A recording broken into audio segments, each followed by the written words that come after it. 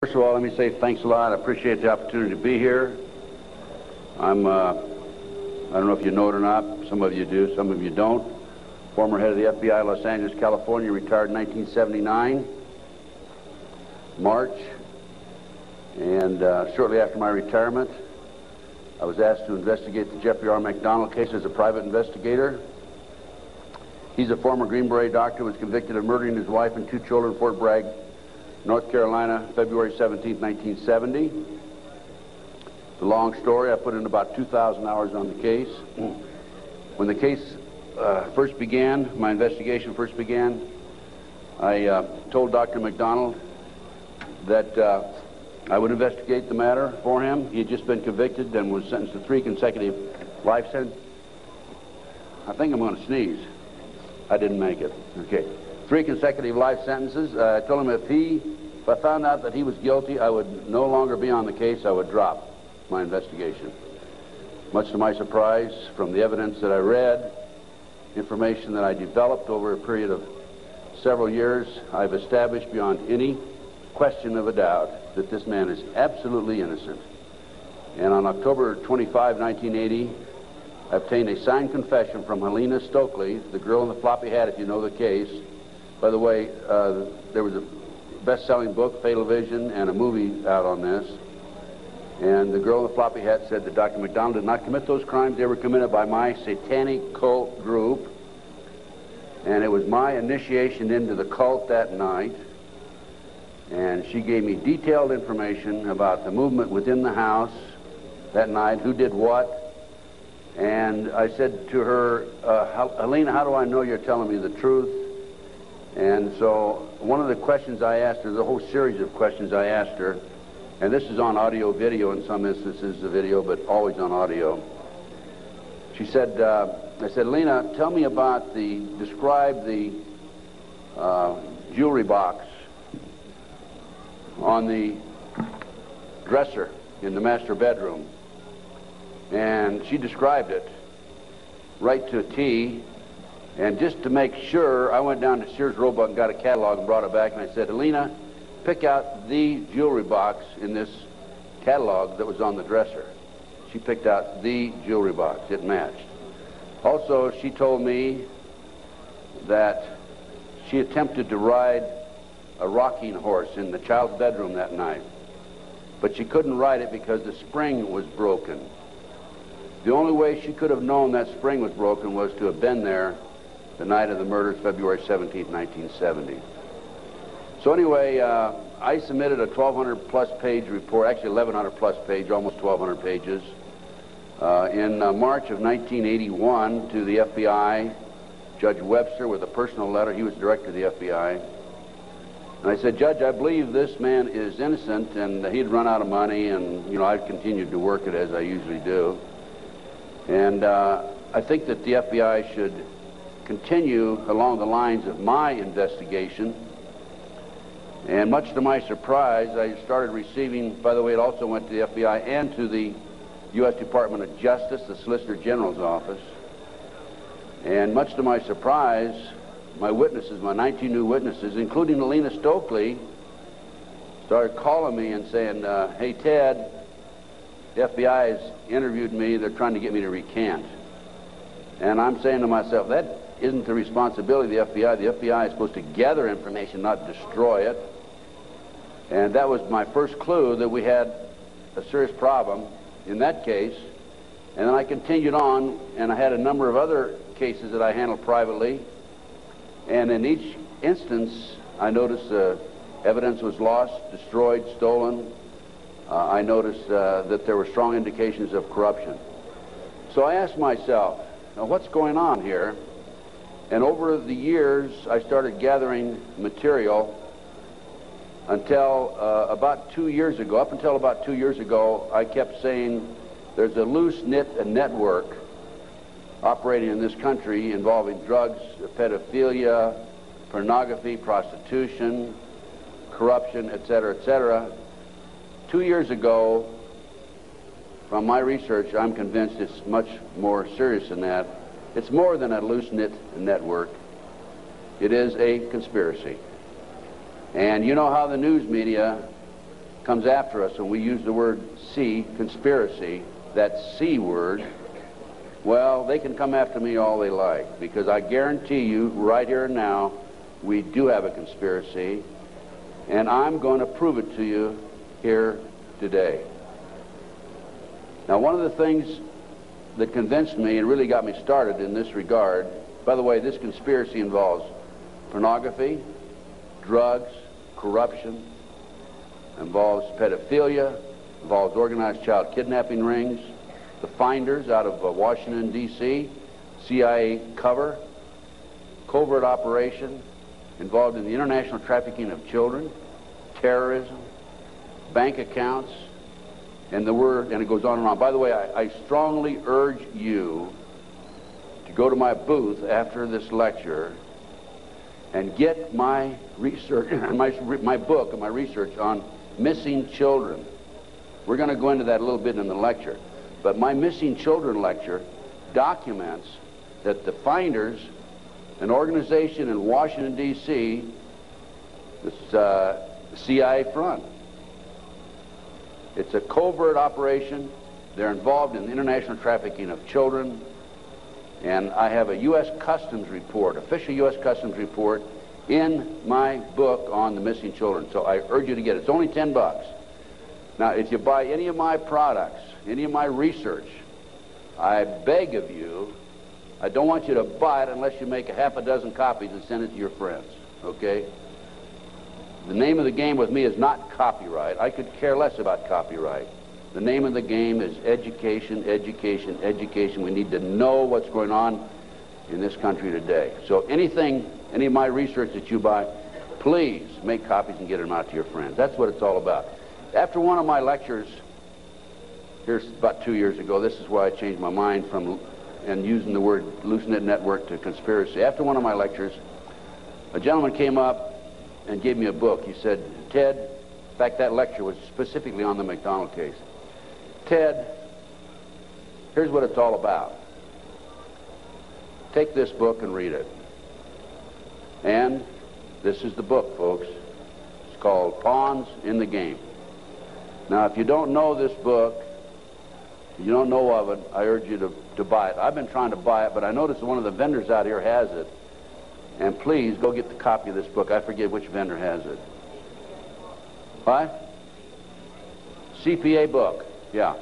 I noticed they had 3 copies. Are you with CPA book? Huh? Richard Flowers is CPA. Richard Flowers. Go get this book when it's over and order some more copies. I'm going to order some myself and start selling them in my flyer.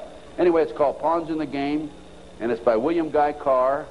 William Guy Carr had the same problem I did. He wanted to know what's going on in America and around the world. He was a Canadian, however, and as a result of his research, he wrote this book. So, we have the Illuminati. Now, the Illuminati was established in 1776 by a fellow named Adam Weishaupt. In 1773, he was commissioned by one of the Rothschilds, House of Rothschild, to put together an organization called the Illuminati. And he culminated his work in May the 1st, 1776. If you'll notice, that's a communist holiday. And we're going to have to move along pretty fast. This is actually a 4-hour lecture I'm going to give you today. We're going to do it in probably an hour and 15, 20 minutes. But some of his goals, and the goals that he was commissioned to set up, there were 25 of them. And here they are right here. Here's the beginning of it right here. And then rather than read each one of them, I'm going to summarize it, okay? Because we got a lot of work to get into. Number 1 issue was men are inclined to evil rather than good. Number 2 goal and issue was to preach liberalism. Number 3, use the ideas of freedom to bring about class wars. That's what we're doing today. Number 4, any and all means should be used to reach our goals as they are justified. Any and all means. Number 5, their rights lie in force. We're talking about the Illuminati rights lie in force. Number 6, the power of our resources must remain invisible until the very moment when it has gained the strength that no cunning or force can undermine it. And if you will notice, it's been very few people know about the Illuminati, so they have maintained their invisibility until most recently. Number 7, advocated mob psychology to obtain control of the masses. Number 8, use alcohol, drugs, moral corruption, and all forms of vice to systematically corrupt the youth of the nation. I mean, I don't need to document that one. How about South Central L.A., CIA drug operations coming in there? How about Mena, Arkansas? Drugs coming into this country, arms and munitions going out. If you don't believe me, talk to Terry Reid, talk to Chip Tatum, talk to some of these other individuals who I know personally know. During the recent, last fall actually, drug hearings by Mr. Arlen Specter, Senator Arlen Specter, one of the big phonies of Washington, D.C., the magic bullet theorist, I watched those hearings, and I couldn't believe the mamby-pamby, weak witnesses he brought forward, people that really had no direct knowledge of the drug operation. And that hearing was about bringing drugs into South Central L.A. by the CIA. I sent him a list of 16 names of people who had personal, direct knowledge of drugs being brought into this country by the CIA. Never heard another word. None of those people ever appeared as witnesses. I might also mention in Oklahoma City, I sent my report, copy my report back to the committee. I sent them a fax and said I had information which would be vital to your investigation of the Oklahoma City bombing. That report, by the way, is also available to you. I urge you to buy it. Never received a response. Number 9, seize property by any means. We're seeing that on a daily basis. Farmers, businessmen, people who are arrested on nebulous charges, their property's being taken away from them. Here's an example right here. This lady right here, she lost everything. Everything. They've come out and raided her house twice, Linda. Twice, Linda. This lady had a house that she bought before her marriage. It was in her name, and they seized it. She no longer has that house. Number 10, deal with the use of slogans such as equity, liberty, fraternity into the mouths of the masses in psychological warfare. Boy, if that isn't Bill Clinton, I never saw it, never heard it before. That man is unbelievable. As former Congressman Dennemeyer describes him, he's a draft-dodging, womanizing, pathological liar, and he certainly fits into item number 10. Number 11 dealt with war, number 11 theory and goal. In 1773, Adam Weishaupt set down policies that were publicly announced in 1939, folks. 1773, publicly announced 1939 by Britain and the United States. And the war should be directed so that the nations on both sides are placed further in debt and peace conferences conducted so neither combatants obtain territorial rights. Yalta. Perfect example. Stalin, Roosevelt, Winston Churchill after World War II.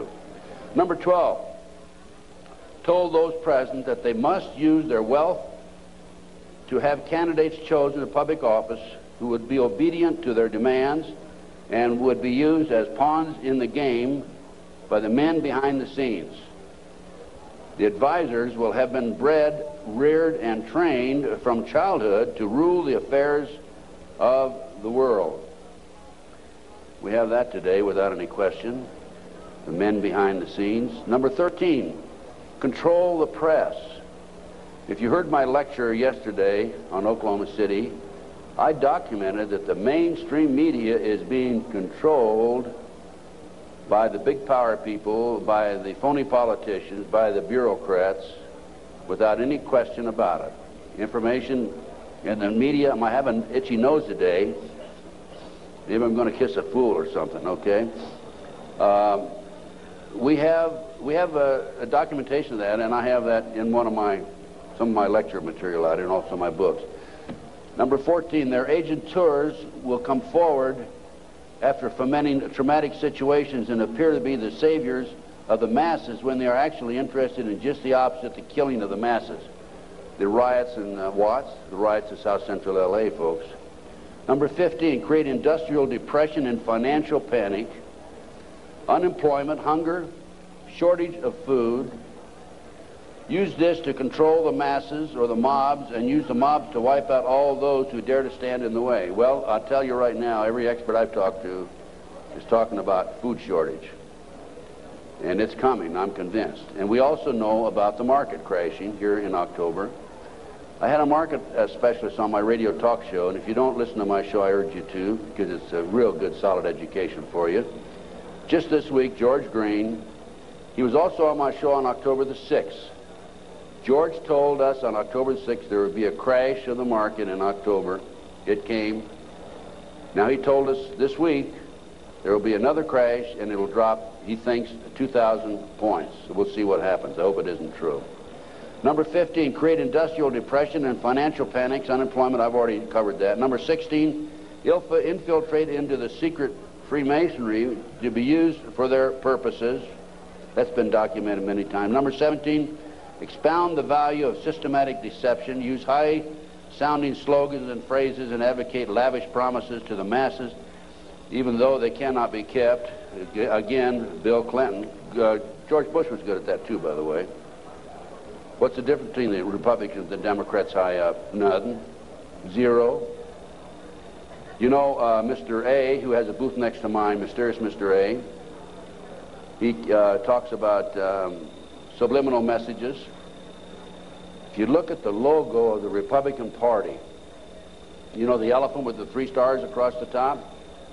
Well, if you look at it today compared to 2 years ago, the stars have been inverted. The point used to be at the top 2 years ago. Now the point's at the bottom. Satanic, folks. I can't say for sure, but that's a subliminal message. Inverted stars. Number 18, detail plans for resolution. Discuss the art of street fighting, which is necessary to bring the population to a speedy subjection. Number 19, use their agentures as advisors behind the scenes after wars through secret diplomacy to gain control.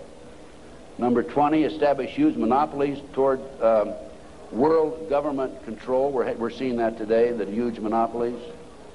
Number 21, use high taxes and unfair competition to bring about economic ruin by controlling raw materials, organize agitation among the workers, and subsidizing competitors. GATT, NAFTA. Number 22, build up armaments with police and soldiers sufficient to protect our interests. A few years ago, we had 11 federal agencies that were authorized to carry sidearms, firearms. Now we have 39. Number 23, members and leaders of the one world government would be appointed by the director. Okay, Presidential Directive 25 allows the president, by the way, this is classified, secret, not available to the general public, allows and orders that the President of the United States, in the event of a conflict or a crisis in this country, transfers the power, his powers, over to the Secretary General of the United Nations.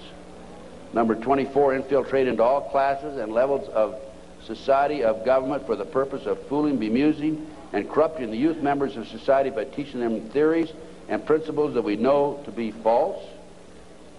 This is the outcome-based education program being shoved down our throats by the United Nations. Number 25, national and international laws should be used to destroy civilization. There's talk about the world population being decreased to 500 million, the United States population being decreased to 20 million.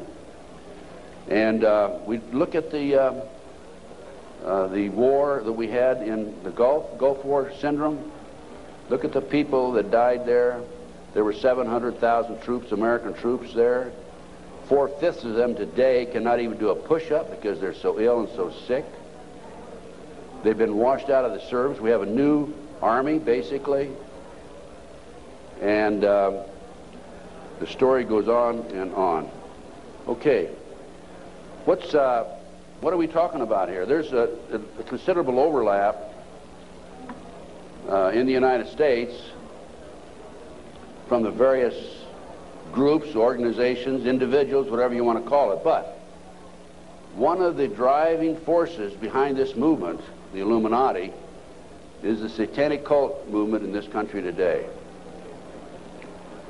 Now, when Alina gave me that signed statement, I said, what in the world is this all about? I don't know anything about Satanism. I'd heard the word, and that's about it.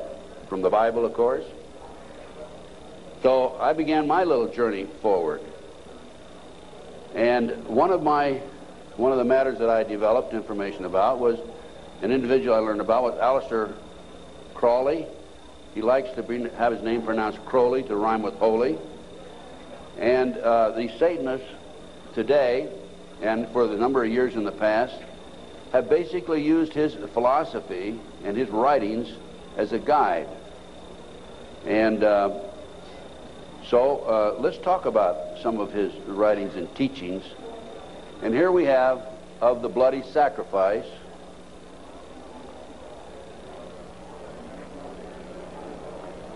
And here we have The Blood is the Life.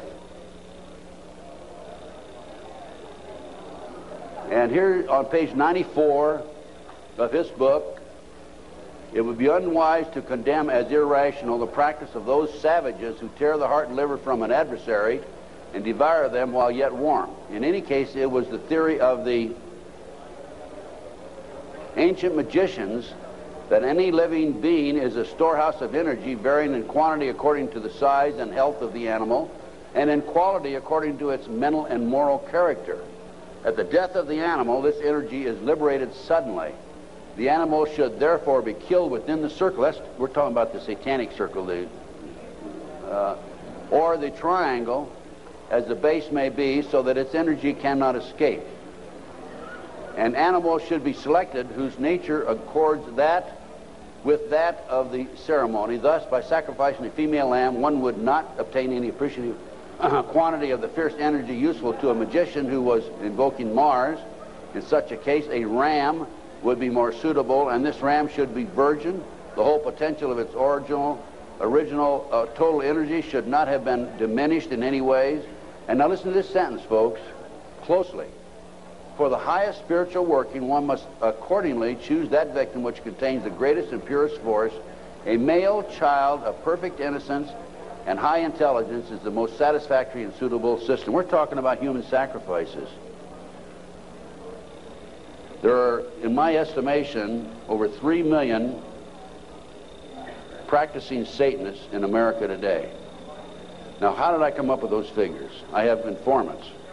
I have an informant in South Central L.A., population of 200,000, told me there are 3,000 practicing Satanists in that area. That's where the famous, well-known case, McMartin case on the preschool took place.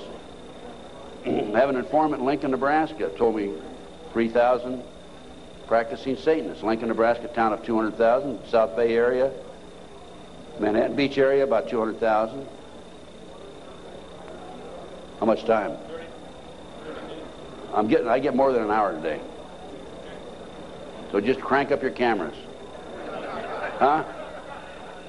I'm going to take an hour and a half. Okay?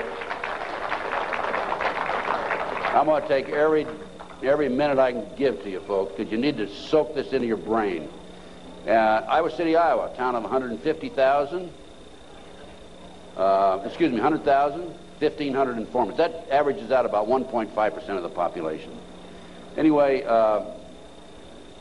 this is, we're talking about human sacrifice. About 50 to 60,000 individuals are sacrificed every year. There are 8 basic satanic holidays. There are other holidays for the various covens, but there are 8 basic ones that they all honor. Now, one of the practices, this is another book of Aleister Crowley. One of the theories, we talked about human sacrifice, okay, there it is, right in their book. I mean, I didn't invent that. That's there. Another aspect of their religion, if you want to call it religion, by the way, the federal government does recognize the satanic movement as a religion, yet in Linda's case, the word Satanism was brought up by her husband's defense attorney. They sealed the records, have not made it available. And when she writes to her children and says, believe in God, she gets a letter back from these people saying, you can't mention God in your letter to your children. That's just an example, okay? Okay, we're talking here about the 666, that's the beast, that's Aleister Crowley himself. Moreover, the beast 666 advises that all children shall be accustomed from infancy to witness every type of sexual act, as also the process of birth, lest falsehood fog and mystery stupefy their minds, whose error else might thwart and misdirect the growth of their subconscious system of self-symbolism.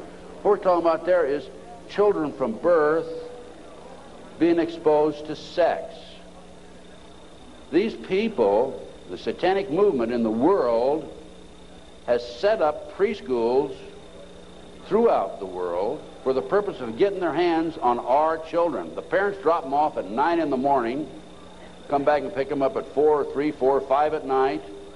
In the meantime, in many of these preschools, the children are exposed to sex from the time of birth. In Linda Wiegand's case, it's exactly what happened. These children have been exposed to sex from the time that her ex-husband got his hands on those babies right up to the present time. And I have a page missing, and I'll have to dig that one up some. I don't know what happened to that page. Maybe the Satanist got it. It may therefore be considered improper as a general rule for your sexual gratification to destroy, deform, or displease any other star.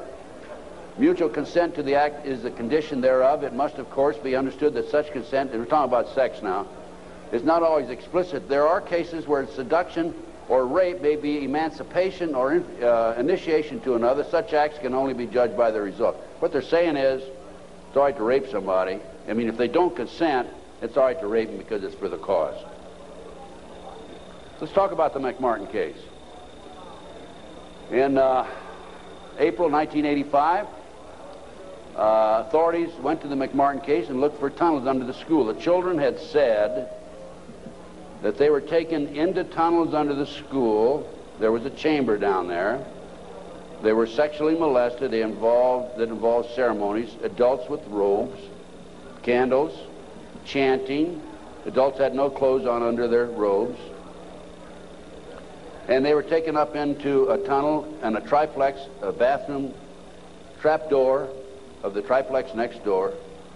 They were taken out in automobiles. We're talking about 2, 3, 4-year-old children, folks, and prostituted in the community.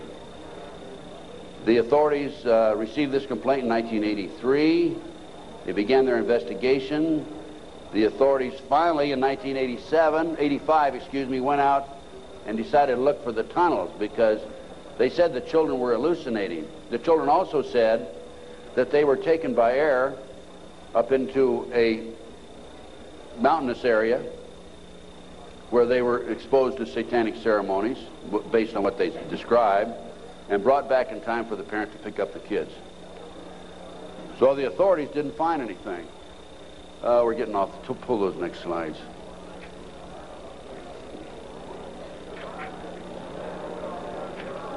Well, I'll tell you what. In the spring of 1993, I heard that the property of the McMartin School had been sold from the McMartin family to the defense attorney, actually given to him.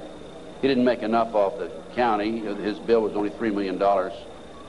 And from there, he said he was broke and he sold it to a contractor. The contractor was going to build an office building on the space. And I heard that the contractor had this property, and so I went out and contacted him. And I said, dear sir, I would like to have access to that property. He said, I'll give you 2 weeks. I signed a contract, assumed liability, and along with some of the parents, we hired an archaeologist from UCLA, Dr. Gary Stickle, knowing full well that I'm not qualified to say there's tunnels under there, even if I found them. And we began our dig. At the end of 2 weeks, I had to stall, because Dr. Stickle was not quite ready to admit there were tunnels. It took us 34 days. At noon the 34th day, with the bulldozers, with their motors running, ready to knock the building down, he was going to knock the building down and then build this office building. Dr. Stickle said, you know, I can say without any question right now, there have been tunnels under the school. They were filled in. Now, I'm going to show you the documentation on the tunnels. This is it. No, keep it there. Keep that there. This is the what we found. This is a preliminary report. I have a 186-page scientific report available to you out here if you're interested, by the way. We found a 9-foot wide subterranean entrance under the west wall of dog room. There were 4 classrooms. That was Ray Bucky's room. By the way, Virginia McMartin and Ray Bucky were tried. Virginia, the grandmother, was acquitted. Ray had a hung jury. And we found these tunnels in the middle of the second trial of Ray Bucky. They could have been used to convict him. We called the prosecutor. He sent his investigator out, Mr. Perez. Mr. Perez told me, I don't want you entering in my conversation with the archaeologist. I said, why? He says, you're too argumentative. I said, well, okay, you go in and talk. I'll just keep my mouth shut. We went in, he talked, and he argued with the archaeologist. Here's an investigator not qualified to talk about tunnels. He said, there aren't any tunnels there, and the archaeologist, of course, argued. But anyway, they didn't use that evidence, strong evidence, in the second trial. They ignored it, right in the middle of the second trial.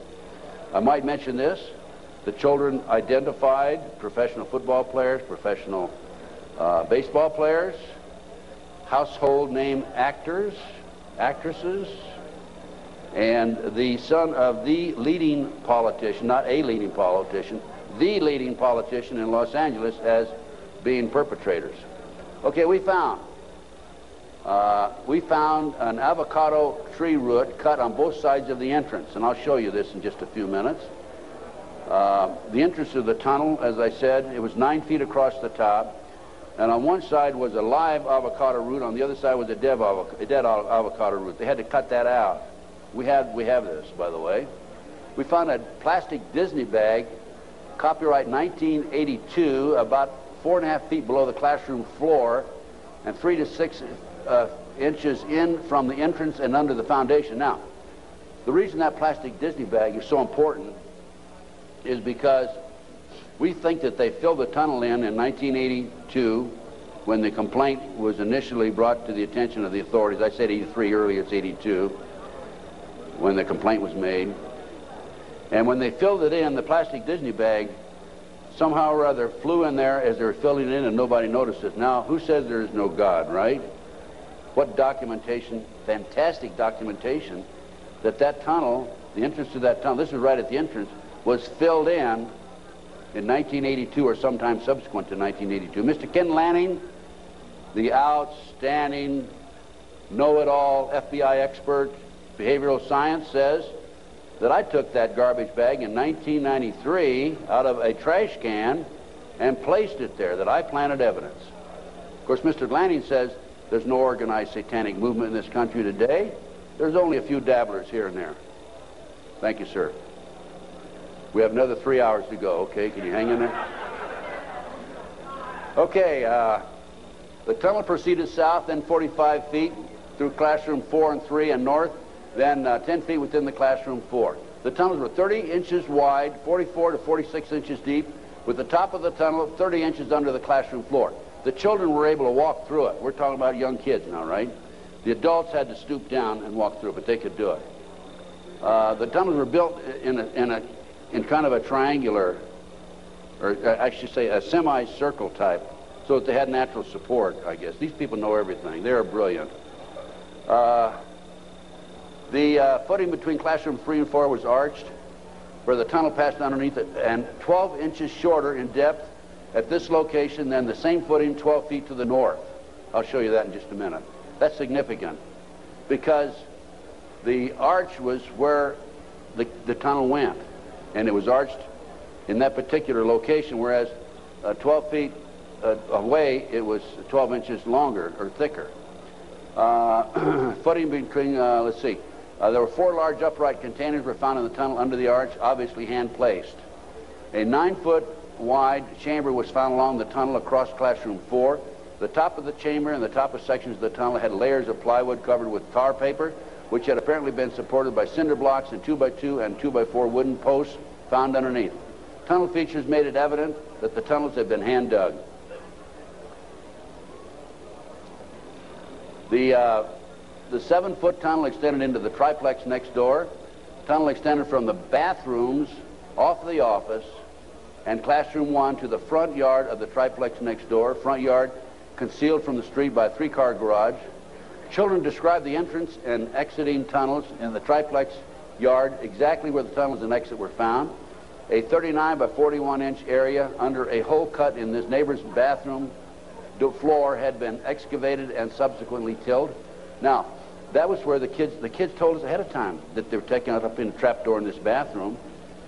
And there was a crawl space in the house about like this, and we got one of our skinny archaeologists to go in there, take pictures. The bathtub protruded underneath the floor of the bathroom.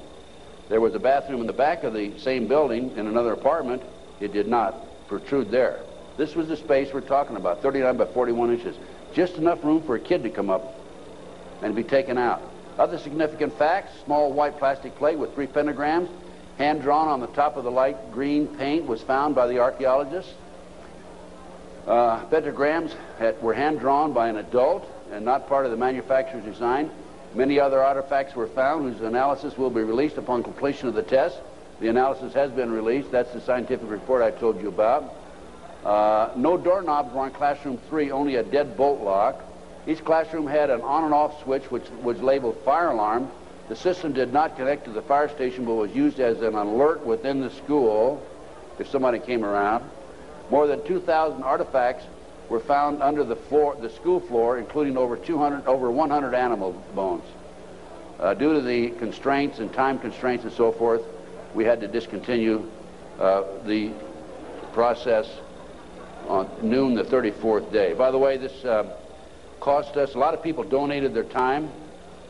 It still costs us money. It cost us between $55,000 and $60,000. I personally put in $17,000, which I ended up, in many instances, paying over a long-term period payment plan. This is a floor plan of the whole lot. There is, right there, the building itself. This is the entrance, the concrete slab, a vacant lot there. This is a yard. And here's the avocado tree we're talking about. And here's the entrance right there. Now here is the tunnel. It came in here, extended here, and here's the chamber across here. We think, but didn't have time to explore this, the tunnel went up here. Now we definitely were able to come up with it here, right here, and it came into the bathroom over here. Okay. There's the entrance. 9 feet across here. I'll show you a diagram in a few minutes. There's the avocado tree. Those roots are live. Over here we had a dead avocado root. Okay, next. There's a plate that was found in the play yard, buried about 6 inches under the sand, with the pentagram on it. That's right. And here's a diagram of the tunnel. This is the entrance to the tunnel. Now that's the floor, the footing for the classroom 4. Here's the plastic Disney bag, was located right there, partially under the footing and partially out. And this AF means artificial fill. And this was the shape of the entrance. Okay.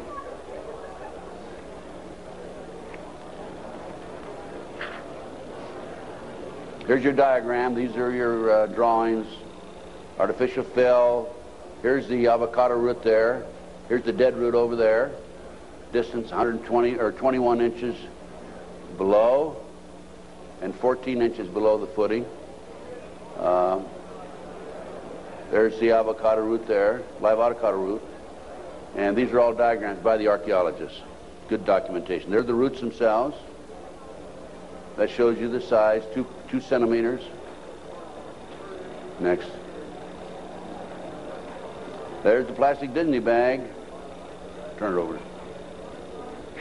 There's the plastic Disney bag. Disney, classroom 82, 83. Sandwich bag. It was a sandwich bag. This shows the arch of the tunnel. Now, the school was built in 1966, which means the foundation was laid then. And here's your arch. And this is from classroom 4 here into classroom 3 over here. And it was 12 inches higher over to the left. Go ahead. There's yours truly looking up. This was in classroom 4, as I recall, and this is where the tunnel extended, right along here. Now, the reason the tunnel's been filled in, you have to understand that, and the reason the archaeologists could say that they were filled in is because the texture of the dirt that had been filled in was different than the natural texture. Okay. Just turn it off for a minute. In addition to the tunnels, I developed information that an abandoned satanic site was in Crestline, California. Crestline, California is in the mountains. The kids said, remember a few minutes ago, they were flown by jet, or flown, they didn't say jet, into the mountains. There's an airport 10 minutes from the McMartin preschool. It's Hawthorne Airport. There's a landing strip in Crestline. I heard about this abandoned satanic site, and I went up to the site, took pictures. And this is what I, by the way, before I go on with this, I called the prosecutor in the McMartin case. And I told her, hey, I think I know where the children were taken. If they weren't, it's certainly worth looking at. And I will be glad to make this information available to you. And if you want to have the children go up and look at this abandoned satanic site, we can. She said, we're not interested. They weren't interested in hardcore evidence, the tunnel. They weren't interested in this abandoned satanic site. Go ahead. This is what we found. 666, one of the satanic signs. That's a stone on the site. The house was had been up here. The day after the McMartin case broke in the news, the house burned to the ground. And it was here. The street's on the other side of the hill. You cannot see the site, this area down in here, from the street. You have to go in, would have to go in through the house and come down. And this, you can see it's quite elaborate. There's my associate, Judy Hansen, who works with me in L.A. And next. This is looking at the opposite direction of the picture we just took. And you can see there's San Bernardino down in there. And you can see that on the side of a mountain like that, nobody's going to find it unless you fly over with a helicopter. That's probably an altar, flattened stone. Also an altar, another altar that had been broken. This is, of course, you recognize the star. Now, this is a satanic symbol. Put the next one up. Hold the first one. There it is right there. Put the first one back on. Now overlay them. Turn it around, that away. Okay, any question about that, folks? No. Now let's read what that says.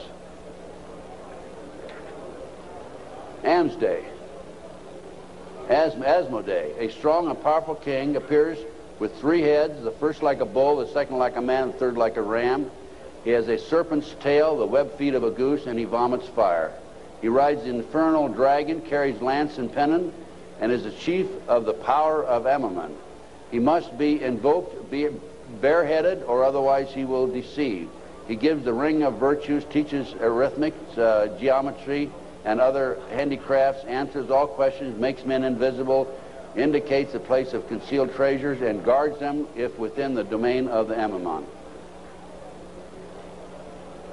Oh, what do we got here? Another satanic symbol. You think that wasn't a satanic site?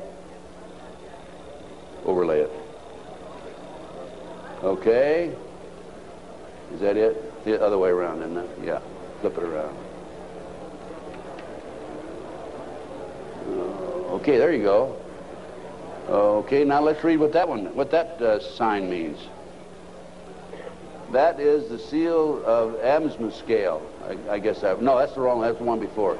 Belial, a mighty king created next after Lucifer, appears in the form of a beautiful angel seated in a chariot of fire and speaking with a pleasant voice. He fell first amongst the superior angels who went before Michael and other heavenly angels. He distributes preferences of senatorships, causes favors of friends and foes, and gives excellent families. Familiar. He must have offering and sacrifices made to him. Next. And there's another satanic sign. I couldn't make that one out, so I couldn't match it with anything. obviously. Here's some ovens.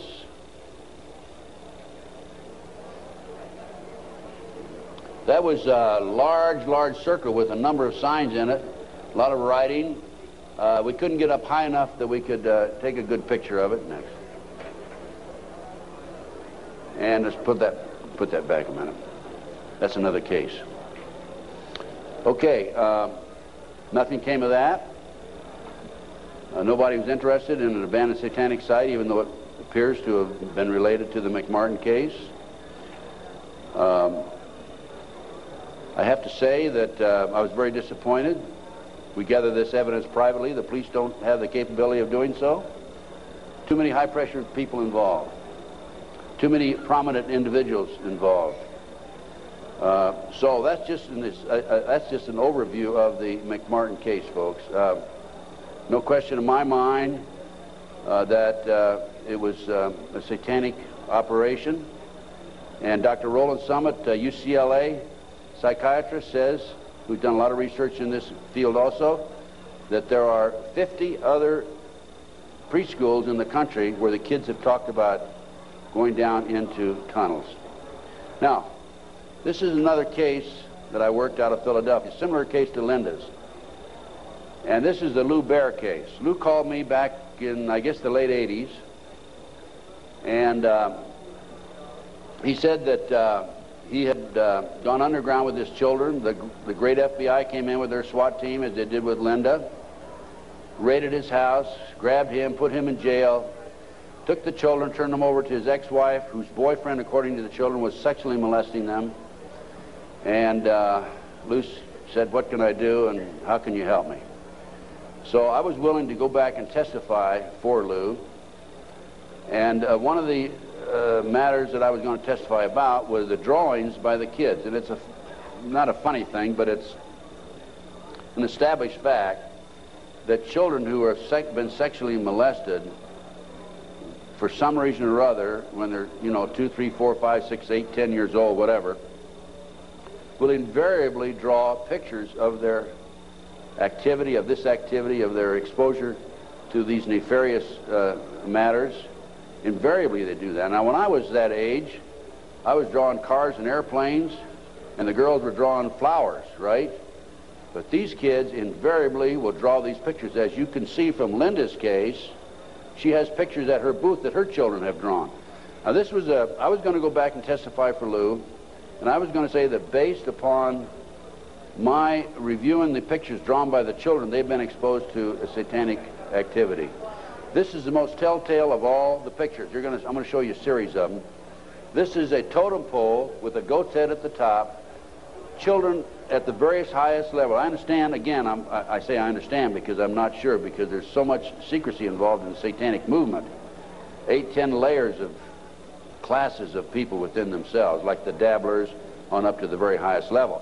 But from my sources and my informants, I've been told that the various highest level of Satanism, you will have the totem pole, which is usually 3 to 6 feet tall, made out of wood, with the goat head at the top. So I was going to testify that based on my experience, that these children were exposed to the highest level of Satanism mainly because of this drawing right here, the goat hole, the totem pole with the goat's head. The judge would not allow me on the witness stand. I flew all the way to Philadelphia from Los Angeles, wouldn't allow me to testify. These are some of the other drawings. This is a body on a slab, undoubtedly an altar where they sacrifice in blood. The genitals, and let me mention this also, children who have never been sexually molested in a recent study, not a recent study, a study back about 7 or 8 years ago, children who have never been sexually molested do not draw the genitals. Children who have been sexually molested, a high percentage of them draw the genitals, and so children who have been ritualistically sexually molested, a higher percentage will draw the genitals. Little Matt Bear drew a picture of people, a fire, baby being thrown in the fire, human sacrifice, obviously. An altar, bone, liver, blood, kitty. And another ritual ceremony. Here's trees, people, fire. And another, people have no cloth on, he says. Table, knife, devil. Okay, that's the Lou Bear case. Now, I think we're gonna we got just a few more minutes, and I want Linda to take the podium, talk about her case. But I'm going to run through these next slides real fast, Linda. 100,000 children disappear every year per Reader's Digest, July 1982. Next. This is the official U.S. Customs report that establishes the great CIA, under the name Finders, a covert operation, is involved in the international trafficking of children. It's about 9 or 10 pages long. We'll just flip through the pages. If you want to take a look at this report, go to my table and take a look at it. And if you want, please buy it. It's $10. Make copies. Get it out to your friends. Okay, just go real quick. Keep going. Go to the last page. Just flip them and then just go to the last page. That's how long it is. Keep going. And some more. That's it. Okay. The way this case came about is a group of children were seen in a park in Tallahassee, Florida in 1987. The police were called. The men were well dressed. They had a van. Police came out, talked to the kids. The kids said that they were en route to Mexico to a smart school. And the police traced that van back up to the Finders in Washington, D.C. They raided the Metropolitan Police Department, raided the Finders headquarters and also a warehouse. And they found all this paraphernalia. They found information about international trafficking of kids all over the world. The Finder, based on my research subsequent to that, again, CIA covert operation. The customs agent was called into it because of the possibility of pornography, and I guarantee that there was pornography involved. Guarantee, okay? Now, this report, this was his report. Again, this is available, Missing Children, $10 at my booth.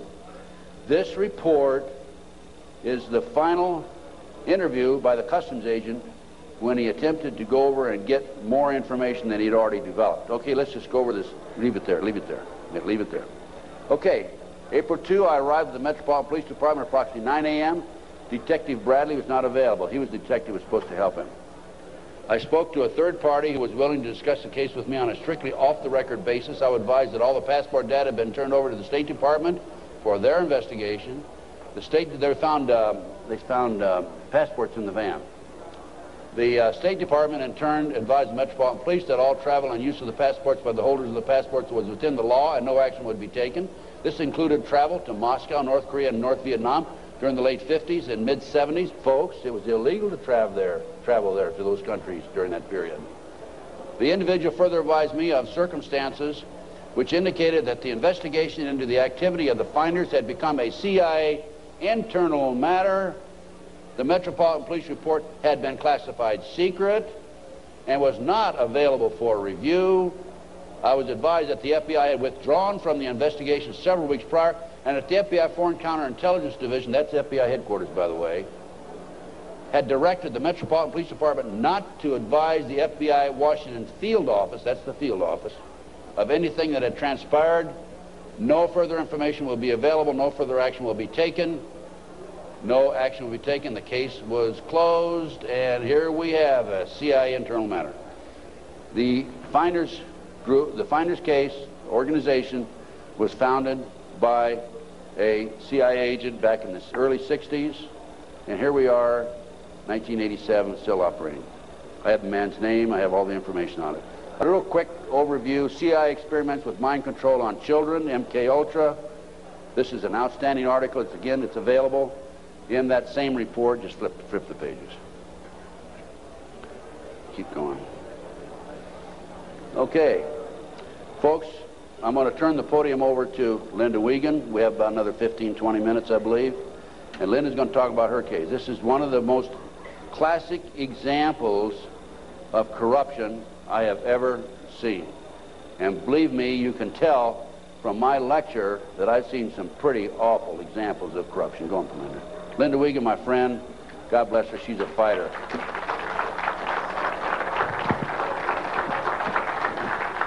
Thank you very much. Thanks. I'm here to tell you I'm a living, breathing example of what happens when a satanic cult abuses your children. And sometimes I put slides above the abuse, but after seeing the slides of the children this morning, I think you understand what this is about. And there's pictures over at the booth right out here. The devil to me, maybe 10 years ago, was something that was, I went to Catholic church. I'm still Catholic and Christian. I went to church, and the devil was something out there that you didn't want to talk about at night, and you didn't talk about in the dark, and it was just something in science fiction movies.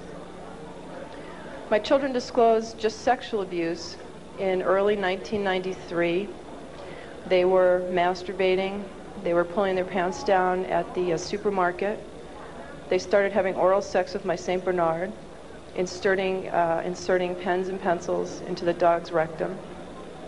The behavior got worse and worse and worse. I woke up one morning. I don't usually talk about this stuff. I woke up one morning to the bread, the butcher block that you cut bread on, because I'm a vegetarian, so it wasn't a butcher block. And there was a huge bread knife in the middle of the butcher block with a big pool of ketchup in the middle of it. And that was on my kitchen table. And I said to my children, what is this? Who did this? What does this mean? And my son John said, Mom, this is some of the things that we have to see and that have been done to us. I knew I had a big, big problem, and I had no idea what it was called. I called all over the country. I had children's drawings for the police. My husband was under arrest for sodomy and oral sex with my children. And I had all kinds of drawings that had circles and people with, there was black candles always in the middle of these tables, and all this oral and anal sex pictures. And I went to the Catholic Church and I said, I don't know what this is, but it seems to me these drawings are significant. There are all kinds of symbols I don't understand, and devil heads and goats heads, and I had no idea I did not know what satanic ritual abuse was. Church asked me if I ever had a psychiatric exam. And I said, actually, I'm completely sane. I just know that there's symbols in these pictures. No one would help me.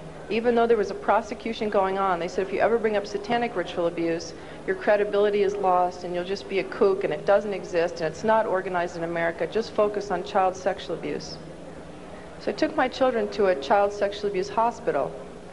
And while they were being treated, and I had legal custody of my children, and my husband and his lawyers, and the judge found out my children were in an expert hospital, they confiscated my house, everything I've ever owned, from my baby pictures to my clothes. I walked away with literally the clothes we had on our backs.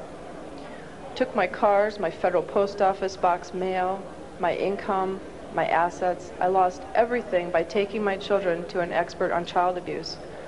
It was trying to stop me from what my children could disclose from being uncovered, to try and just break that we had no assets to have my children have medical attention. The children were being treated for sexual abuse, and I had provided all the documentation. And one day the doctor said to me, I need you to come into my office.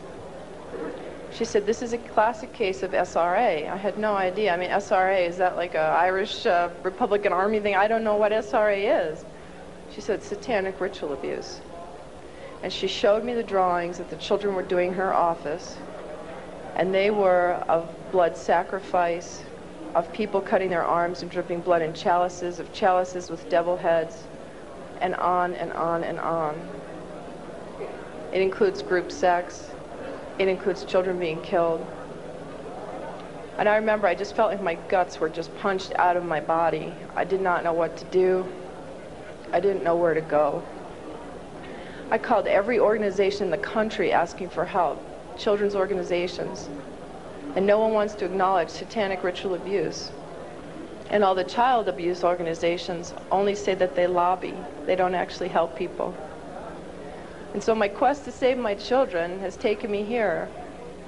And as a consequence, and I can tell you here today, there are other mothers who are here today to ask me for help, who have children that were victims of satanic ritual abuse.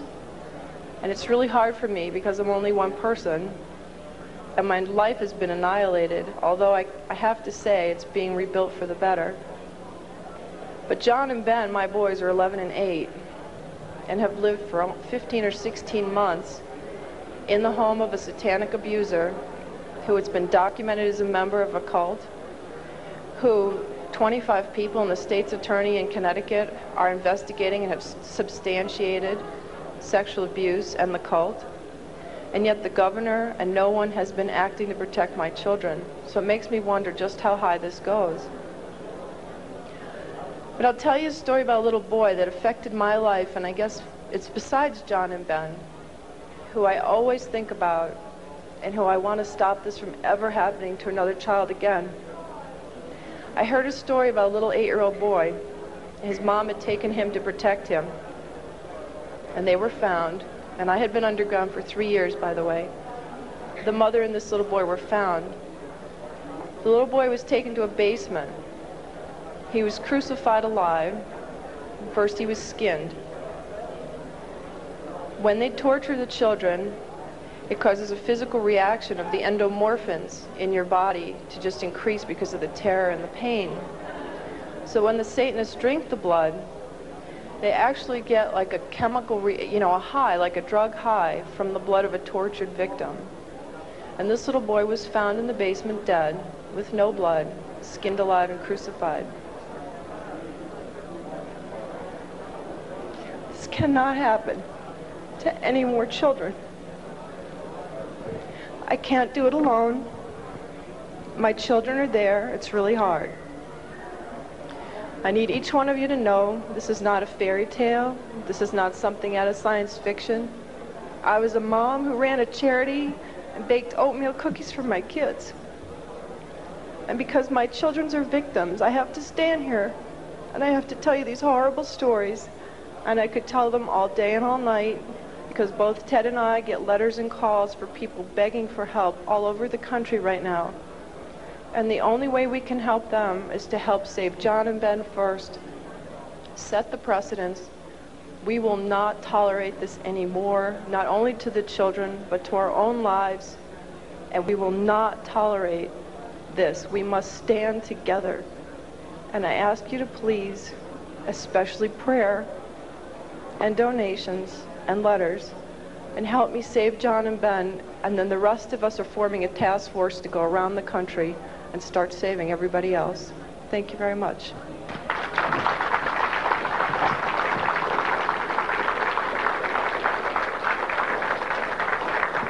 Thank you, Linda. Folks, thanks very much. Any of you have any questions? I guess there's no microphones up here, but go ahead, Renee. Just come down here in front and yell at me.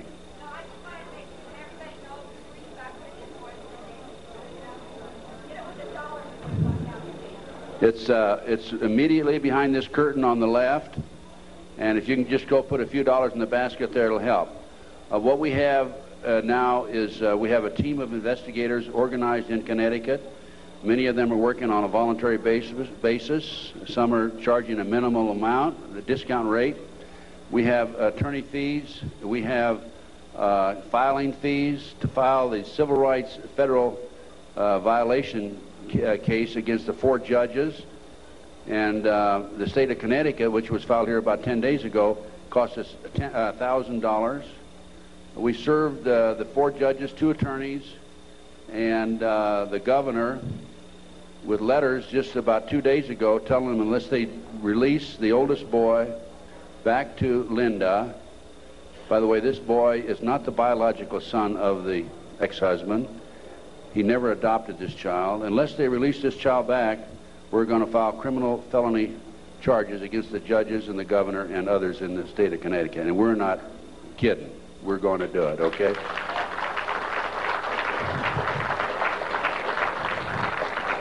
We have been working with a friend of mine. I brought him into the case, Jack Firm, a paralegal, Las Vegas, and he's probably one of the most brilliant men I've ever known. He's doing circles around these attorneys who have taken thousands of dollars, by the way, and he is really responsible for what's happening today more than anybody else. We're all a team, but still he's the one main man in the arena as far as the law is concerned. Any other questions that we have? Yes, come on up to the microphone, please. Come to the microphone, because they need to get this recorded. We listen to your stories, and we wonder if this happens to us or our family or anything. Where would you go, and who would you go to? You quit the FBI. Terry Reid quit. And you implied that the governor, right on down, and, the president and all are crooked as a dog's hind leg. Who would you talk to if you had a problem tomorrow? Who would you talk to if you had a problem tomorrow? Give me a call. I'll help as best I can. I have a network of people that can probably help you. I've had a number of people contact me over the last several years, and I refer them to other experts, and we'll have to take each case at a time, but if we can help you, just give us a call. I have a flyer out here. It's got my phone number on it. No, I'm referring to something happens here in Denver. I need help. Do I call the police? Do I call the governor? Who do I call? If they're all crooked, as you implied, and I believe you, you go to them and they draw a line and say, we're not going to investigate. What do you do? Well, that's why I'm saying call me. Because we have the network of people, and we're in the process of forming a foundation, and we're going to be seeking some money to finance it. And as Linda said, we're going to have a task force that'll go around the country and handle these problems. We're probably going to be busier than the one-armed paper hanger, but just give us a call. We'll do what we can to help you. We'll try to help you. Can you go to the police? Yes, go to the police. Make a matter of record. What I suggest you do with the police is go talk to them personally, and then go back and write a letter, confirm your conversation, send it registered mail so you have it on record. Anybody you talk to in these type cases, make sure you have it a matter of record. Certified mail. Yes, question. Yes, will you name public profile figures that were suspects out in the California case? The people that were named by the children? Can you do that? No, I can't name them because I can't prove it. All I can tell you is what the kids said. And the kids, they basically have said that the children were not credible. And I think if I said anything, I'd be open myself to a lawsuit. I'm not afraid. If I could name them without being sued, I would. But believe me, they're very prominent people. They're household words. What elements of possible satanic abuse do you see in the John Bonet case? Interesting question. What elements of possible satanic activity do I see in the Bonet case? I can't prove it. From the day that case broke in the news until today, I see signs of it, indications of it. The tourniquet around the little girl's neck. One of the practices that they have in their mind control activity is to take a child right up near death and then bring them back from close to death. I would suspect that that's a possibility here, that they took this child too far and the child passed away. I don't know again, but I'm saying based on my experience and expertise, good possibility of that. I'd say there's a good possibility that, in fact, I'm confident that the family knows much more than what they're telling. The fact that they were not cooperative for a number of months would indicate that. My instincts tell me that. I would have to say she was probably a victim of a pedophile operation or a pedophile ring, which dovetails into Satanism and cult activity. Any other questions? Well, thanks, folks. I enjoyed appearing before you, and I hope you learned something. Go buy some of my research and make copies and pass it out. Education.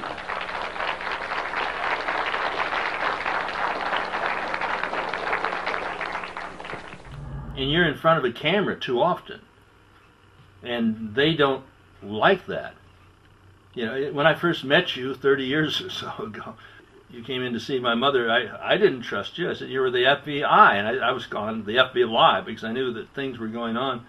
Is the agency today what it was 40 years ago?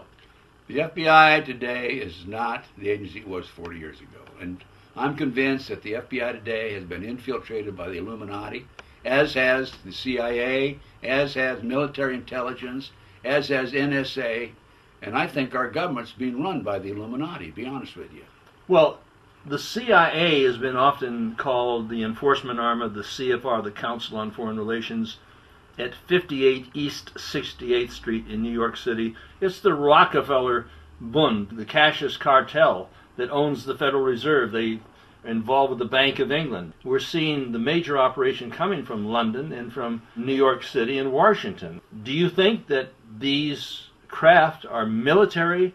Is this done by, do you think Leon Panetta is flying out the military, or is this private contractors, possibly through Evergreen Air, that would be putting these dispersants upon us? Well, I believe, since you have the Lincoln, Nebraska Air National Guard involved, I would say it's government.